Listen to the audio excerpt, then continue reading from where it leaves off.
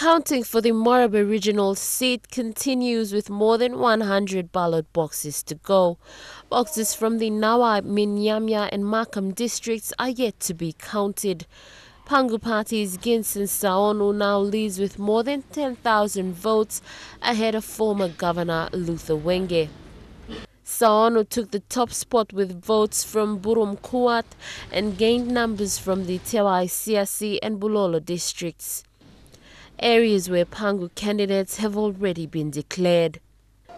Wenge runs in second with 24,016 votes, followed by independent candidate Kemas Tomala and the incumbent Kelly Naru. The counting of primary votes for the Lae Open seat ended yesterday after count 51. Quality checks are now being conducted. If things work out well, we should start elimination about Thursday, Friday, and we should be able to declare maybe during the weekend.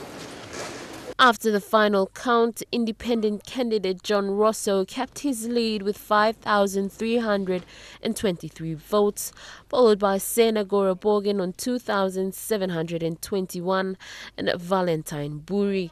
Sitting member Lujaya Koza runs in 15th place with 729 votes after count 51.